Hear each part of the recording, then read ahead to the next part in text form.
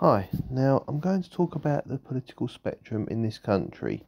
Now, as you know, the political spectrum is supposed to look like this. This is the first image I'm showing.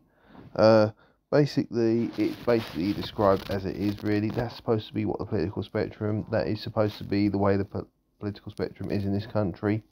Obviously, with the Conservatives supposed to be sort of centre-right, Liberal Democrats centrist, Liberal Centreist if you like, and Labour is the centre-left to sort of left-wing. However, the political spectrum is actually more like this.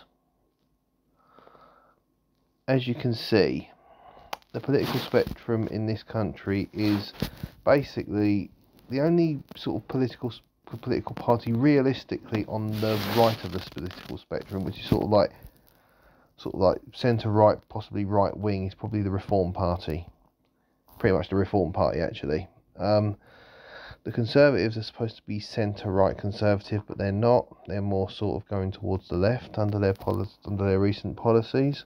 So probably not too far, sort of like to the right of what Labour are, but Labour are sort of pretty much left wing to sort of like going almost far left.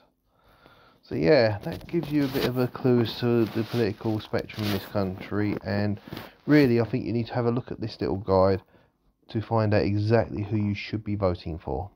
Obviously, I just think it's time for a change, really. None of the political parties are really worth voting for because of their connection to the WEF net zero, which is pretty much going to be folly, really, to be honest with you. And to tell you the truth, I can't see it making a massive difference to the environment anyway. Really, trying to abandoning net zero. China has already done it. So yeah, it just shows you basically just what folly it really is. Really, it's never going to make a huge amount of difference. We can try and sort of help the environment a little bit. I'd like to help in a way. I would like to help the environment, but it's just never going to happen. It's just basically you just need to. You're never going to get it completely at net zero. It's just basically impossible, and really just an excuse for putting all the electric bills up, and gas bills even. So anyway, take care everyone. See you soon.